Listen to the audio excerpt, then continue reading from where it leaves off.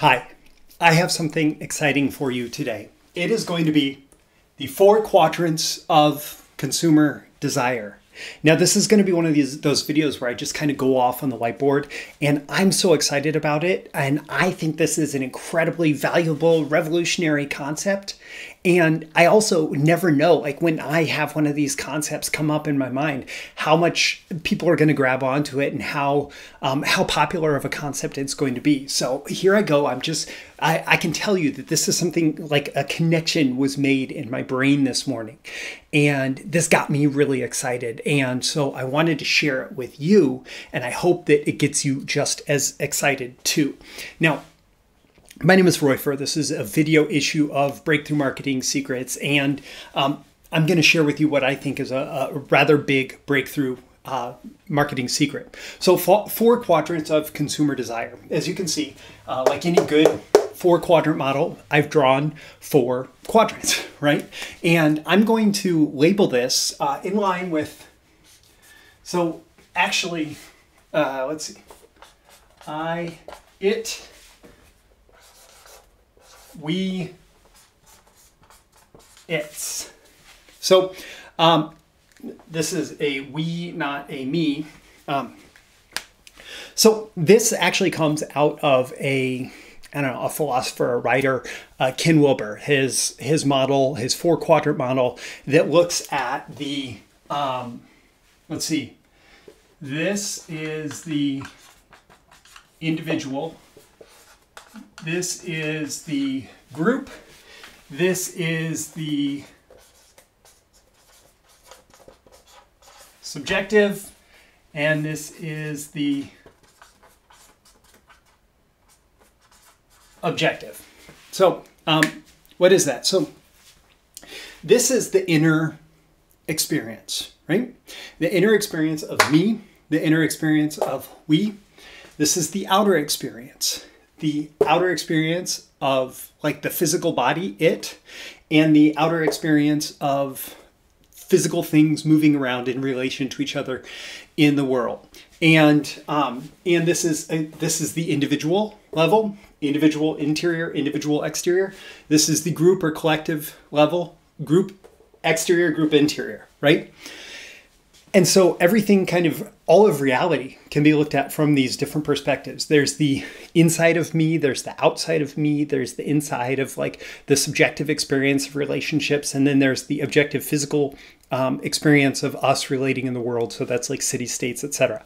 So what does this have to do with consumer desire? Well, 3 of the really big categories of consumer desire really are recognized as health, wealth, and relationships. So you can just use that as a shortcut. Health, wealth, relationships, right? Health, wealth, relationships, because those are, if you look at almost any kind of consumer desire, you can usually fit that under health, wealth, or relationships. So even something like a car, right? A car, somebody could buy that because they believe, hey, I'm going to get looked at by members of the opposite sex and I'm going to get attention for this car. Or they might buy it because this is a safe car for my family. Or they might buy it because, hey, I feel really good when I drive this car. Or they may buy it because it's a good investment. And that can actually fall under these like different categories of consumer desire, because is it about the internal experience? Is it about what other people will think of me? Is it about taking care of myself, my physical body? Is it about showing off my financial status, or protecting my financial status by it being a smart purchase decision? And so there's all these different ways that you can look at any given purchase, and it's going to fit under health, wealth, and relationships, but it can also fit under those different things. So when I think about so if something is, this is like subjective health. So this is, let's say, head, heart, and soul or spirit. So when we think about the individual internal experience of health, that is like, how healthy are you mentally? How healthy are you emotionally? How healthy are you spiritually? And if you're feeling like you either need some development there, you need some healing there, you need some growth there, like if you're looking for that actually like that drives your purchase decisions. So for example, like I will buy specific audiobooks because I want to I want to practice meditation. Well, that's this internal subjective experience, right? That's my individual subjective experience. Or I want to manage like some emotional stuff going on inside me. That's, again, that fits under this quadrant. Now, on the individual level, it's pretty much always about health. But in this case, we're talking about the external body, like the health of our physical body. So there are huge industries around this. Of course, there's the whole medical field, right? There's the whole medical and healthcare field. There's weight loss, there's fitness, there's diet. All the food that we eat is related to the sustenance of our physical organism, right?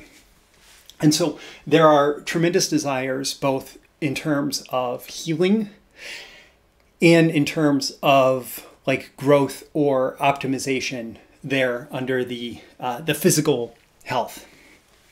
Now we get down here and it gets maybe a little bit more complicated. So down under the we subjective experience, like under the group subjective experience, this is going to be something that I have called relational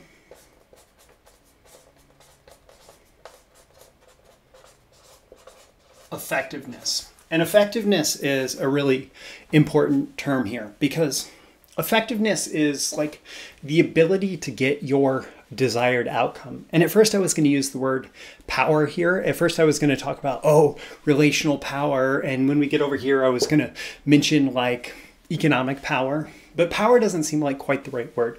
The word that I was going for was something that like power can have a negative connotation that is not necessarily what we want here. If somebody is very relationally effective, that means they are able to fulfill their role as a parent, as a sibling, as a child, as a member of the family, as a member of maybe social groups, as a member of their community. They're able to fulfill these different roles if they have the desire to start a relationship, whether that's related to a personal thing or related to a professional thing. They're like somebody who is effective at that is somebody who's considered like very, very healthy, and actually as you go out further anywhere in these quadrants, as you grow in any of these quadrants, that would generally be considered healthy. But in the external, because we're dealing with other people, it's about our effectiveness at being able to connect with other people in a way that gets what we want. Not necessarily in a way that's like win-lose, but win-win, right? And so there's relational effectiveness here. And then we have this last quadrant.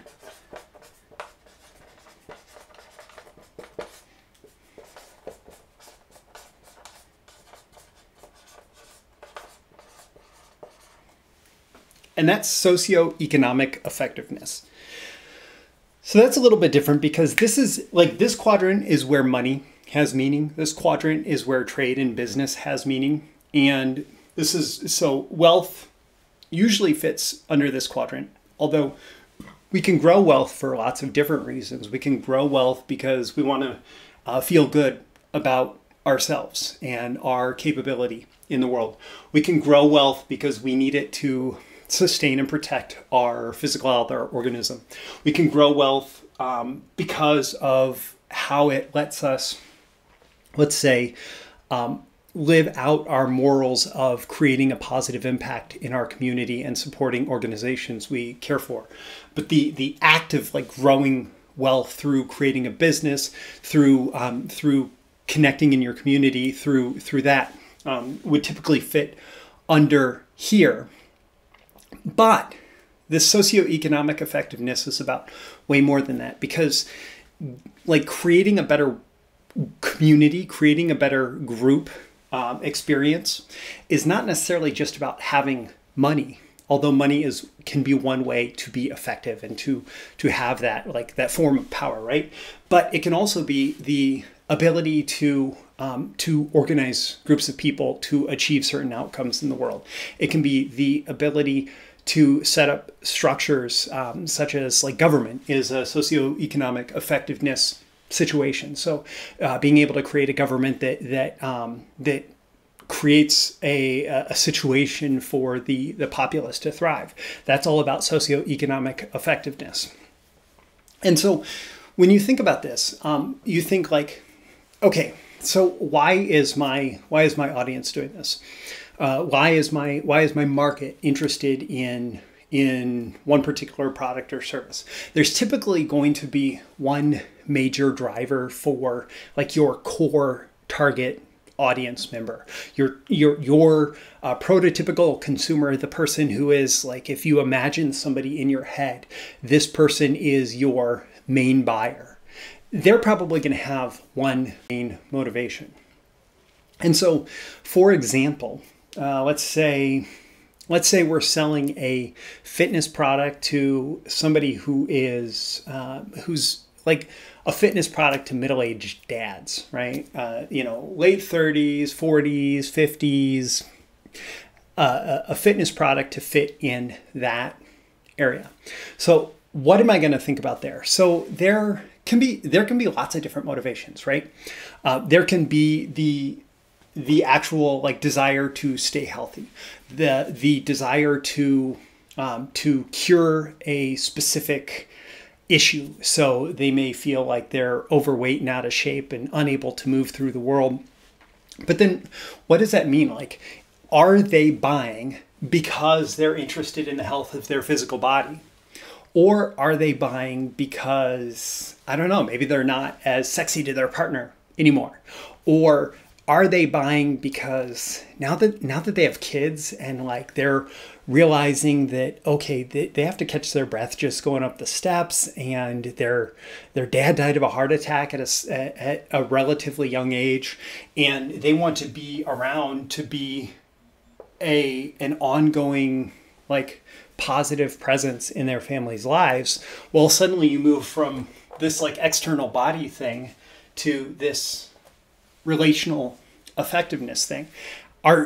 Is getting a better body making them a better dad, or is getting a better body making them more capable? It could be that they know with certain fitness, they're going to be able to show up in the world in a way that allows them to maybe build the wealth, build the business, create a positive impact that they want. So if you were focusing the same thing on fitness for entrepreneurs, it may be about having all the strength, stamina, and energy to be able to build your business, to build your wealth. So you have to think about these different things. So where is my market? And what is their motivation? Is their motivation because something is going on subjectively, either in themselves or outside of themselves, in terms of interacting with other people? And is it something objective? Like, are they just looking to stack cash? Maybe they are. Like, if my motivation is just to have nice things around me, well, I may want to build a successful business because I want like socioeconomic effectiveness, just the ability to stack cash, right? Or that may mean something completely different. Let's say I'm like a spiritually mission-driven entrepreneur, and a priority in my life is to be part of my church and to contribute to my church and contribute to the mission work that we do. Well, that may actually be down here. And so you have to think about this, like, what is the focus of my target market and how does it fit with all that? So I do want to, there's this classic list from John Caples, and I've talked about it before. It's out of Tested Advertising Methods by John Caples. And he has this list of these universal appeals that continue to increase sales. And so make more money, save money, make more money, save money. Those kind of will default down to this quadrant. But again, they can manifest in different places. They can manifest in different ways. And so you have to ask, like, do my people want to make more money or save more money because of that? Or is it for something else? Is it because they want to be able to pass on a legacy, like generational wealth, retirement security? That, I would argue in a lot of cases, is actually as much about this as about this. We save up so that we have the capability to take care of ourselves. It can also influence our relational effectiveness because we don't necessarily want to be a burden to society or to members of our family that would have to take care of ourselves. What about better health now? Better health now is often, again, up here, but it can be lots of different places. Healthcare, security in old age, advance in profession or trade, often down here. Prestige. Prestige is an interesting motivator because prestige often appears externally as the socioeconomic effectiveness. But most often the reason that we want prestige is not because we necessarily like want the capability to influence the world and to create these systems and structures and social structures that create businesses and whatever. If somebody wants prestige, if that's their real driver, what they're really going for is this. They're really going for, hey, everybody looks up to me because I have whatever stuff, or I have whatever position, or I have whatever. And so it is about how people perceive them socially and relationally, especially, that drives the prestige. Enjoyment. Enjoyment is a really powerful motivator. And as I was thinking about this, I was thinking, well, where does that fit? But clearly it fits here. It fits head, heart, and soul. Enjoyment is about, like, if your product, let's say your product is an experience. It's like an adventure experience, or you're selling your Airbnb, or you're selling whatever it is, right? Enjoyment is about, hey, I'm going to go and I'm going to feel good and I'm going to have this positive experience here, this positive subjective experience about whatever this is. Or like, hey, I buy, at this point, like, I buy music software.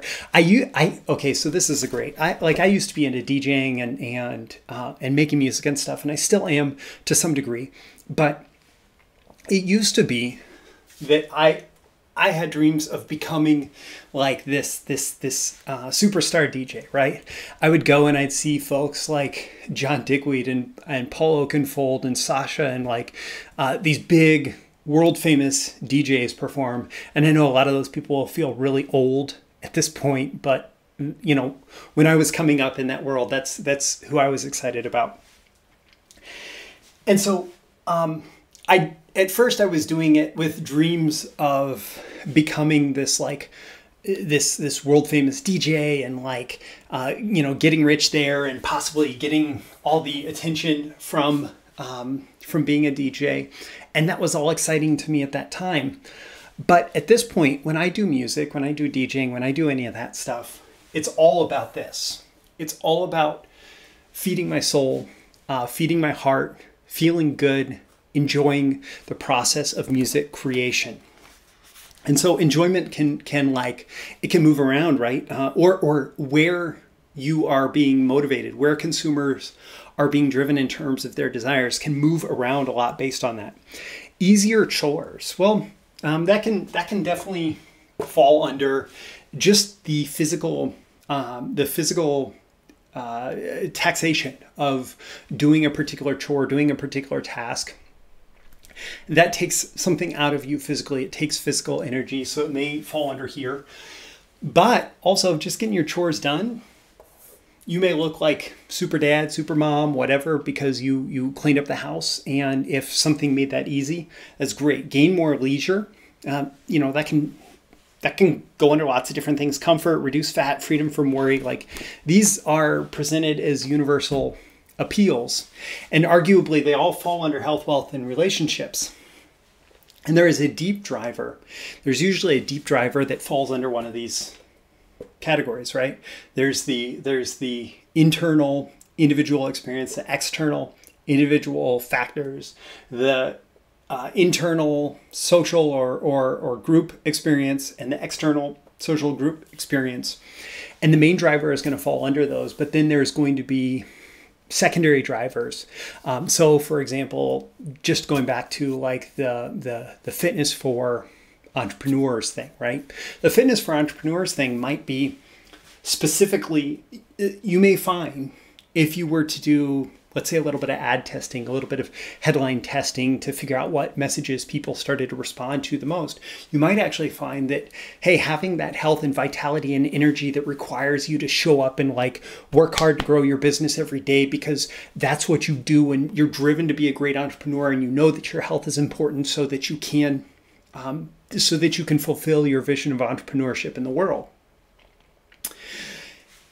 And you may actually find that that's the main driver, but then there's going to be benefits with the health of your physical body, of course. If you're helping somebody with their physical body's health, even if that's not their main driver, their main consumer desire, the main reason they're buying something, it can be a secondary reason. Yeah, it's great to have a physical body where I feel very capable of doing whatever I need to do in it.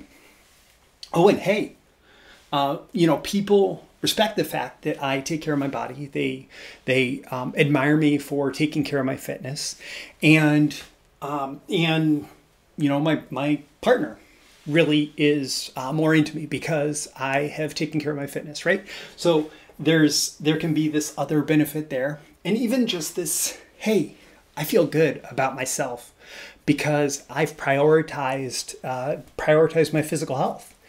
And so there can be all sorts of overlapping desires in all of these quadrants, but what you'll usually find is that somebody is driven by a desire. Your prototypical customer, your archetypal customer, I suppose that's the right word there. Your archetypal customer is driven by one of these quadrants, by desires that manifest in one of these quadrants. And those desires, so if the desire is to, if we start in the middle, and that's like not healthy, not physically capable, not effective, whatever. If we start there, they may feel deficient in one particular area. And that means that they feel like they're too close to the middle and they need to move out from the middle. So if you feel generally healthy, but you want to be more healthy, that's not what I'm talking about. If you feel unhealthy and you want to be healed, that's what moving out from the middle is. Hey, I feel ineffective socioeconomically, and I want to move out from the middle. That kind of healing versus preventative stuff tends to be a very strong driver. So if somebody feels unhealthy, they're going to go buy things to get healthy again. If somebody feels like broken inside, they're going to go do things. They're going to buy things to get mentally healthy, emotionally healthy, spiritually healthy. Again, if somebody feels incapable of having good relationships, they're going to try and figure that out. And so this healing is coming from the middle. But then there's also growing to the outsides. And really, going back to the original model for this, Ken Wilber, the way that he actually taught all of this, there's all sorts of lines going out in all different directions that represent all the different types of growth. And we're all growing in and shifting in constant ways. And sometimes we may have, like, for example, we may have some great spiritual experience. But that's not necessarily where we rest. And so there's like levels and all this crazy stuff, right? And his collected works are thousands of pages. If you really wanted to understand the stuff on a deep, deep level from like the psychology, not the business and consumer desire perspective. But from the business and consumer desire perspective, if you just think about how my product or service is helping someone achieve whatever outcome, whether that's healing or growth in one of these different areas, and maybe test a few messages and figure out what is the primary driver of their consumer behavior, their buyer behavior. What are they like most into in terms of the messaging that you put in front of them? And if you do that and you really start to understand your market from this perspective, and then you look at how the secondary things can contribute to the core desire that you speak to, you can really start to get a completely integrated model of how your product, your service, your offer is helping your customer, your consumer fulfill their own desire in your marketplace. So I hope this is helpful. Again, like I love this whole going crazy on the whiteboard thing because I don't know, it's just kind of fun to do. I always aim to deliver as much value as possible through these videos, and I'd love it if you'd leave a comment below. Let me know on a scale of 1 to 10 how valuable you found this and why. What's your takeaway? What's your insight? What's your action item? What's your breakthrough? Also, tap that like button before you go so you get more content like this delivered to you, and so the magical algorithms of the internet will know to share it with people like you who will find it valuable. You can certainly share it with folks directly, and subscribe before you go. Subscribe here. And if you really want to go deep on marketing that gets results, subscribe at breakthroughmarketingsecrets.com. Get my daily emails Monday through Friday, including these videos and more exclusive content. Again, my name is Roy Furr for Breakthrough Marketing Secrets. I always aim for that 10 out of 10 value. I hope that I've delivered it here, and I look forward to seeing you again in your next video issue. I'll see you soon. Bye.